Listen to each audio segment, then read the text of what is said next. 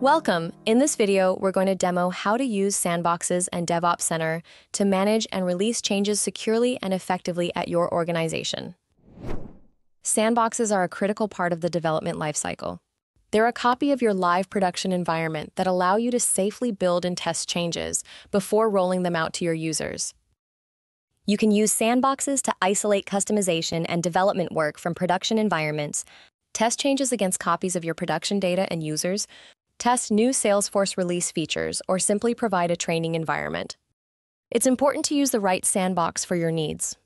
Developer and Developer Pro sandboxes are for lightweight development and individual quality assurance, or QA testing.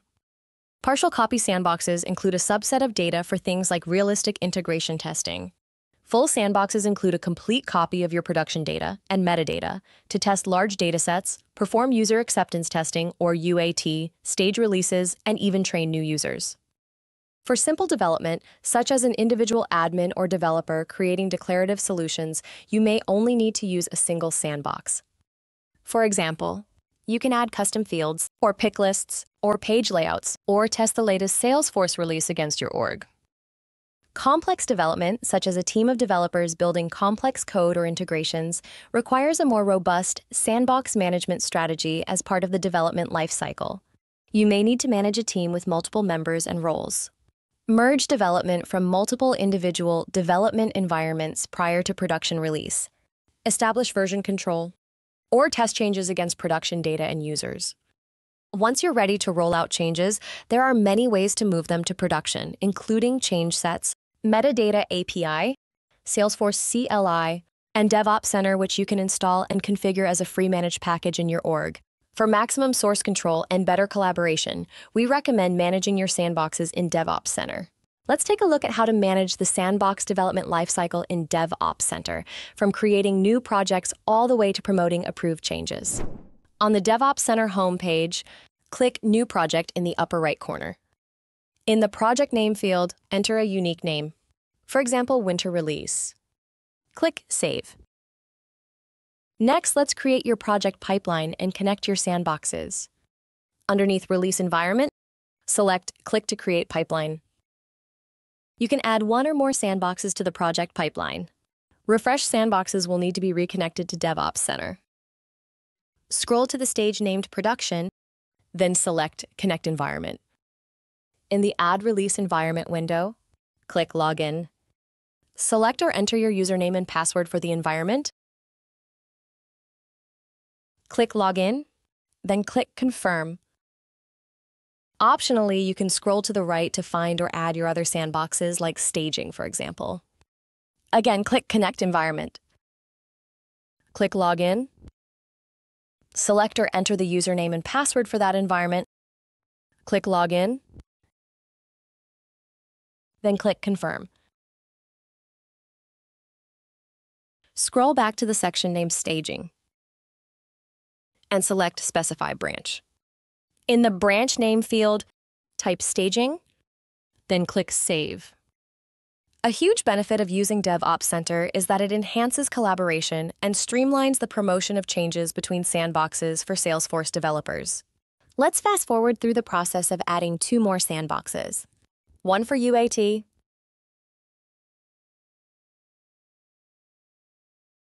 and one for integration, and specifying branches for both.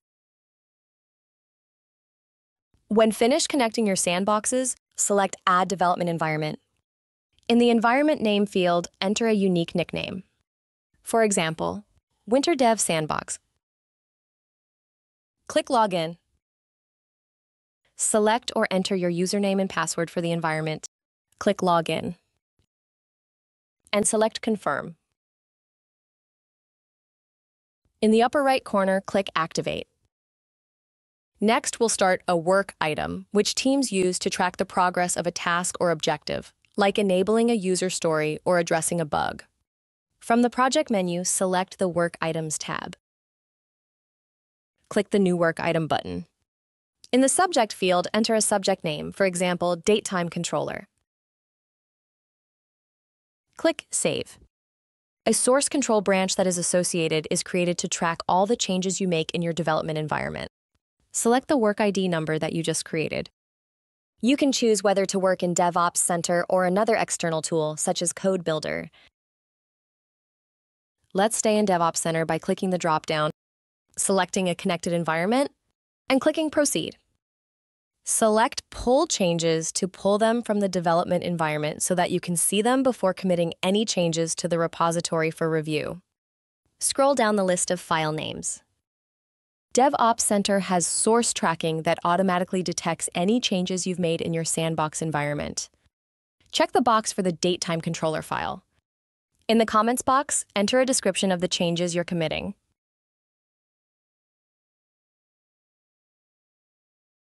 When finished, click Commit Changes. You'll receive a confirmation message that says, Commit Complete. When you commit changes, they're stored in the repository branch that was created when the work item moved to the In Progress stage. Click the Activity History tab to view the events for each work item. Then select the drop-down arrow at the far right for a historical view of all events and details for auditing, troubleshooting, and general visibility. If you're working with a team of developers, your dev environment may get out of sync with the source control repository. DevOps Center will notify you when your environment is out of date, and you'll have the option to sync it to ensure you're developing against the latest source of truth. To view whether or not environments are in sync, you can navigate to the Pipeline Environments tab. Once your changes are committed, click the Create Review button to create a GitHub or Bitbucket pull request in the background environment without requiring expertise in version control. After reviewing your work item, a team member can approve your request by switching the toggle to Ready to Promote status. You'll receive a confirmation message that says, Work item ready to promote. Next, let's promote your changes and merge your pull request into the source control repository. To do this, navigate to the project menu and select the Pipeline tab. From the Stage tab, navigate to Approved Work Items. Check the work item ID. Then click Promote Selected to begin merging your pull requests and loading promotion options. In the Promotion Options window, review selections and click the Promote button.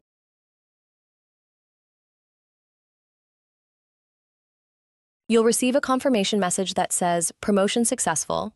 If promotion is successful, the datetime controller work item will move to the integration stage. Now that you know how to utilize sandboxes and work items in DevOps Center, you're well on your way to safely managing the development lifecycle at your organization. To learn more, be sure to check out our other videos. You can also search for topics in Salesforce Help or come join us on the trail at trailhead.salesforce.com. Thanks for watching.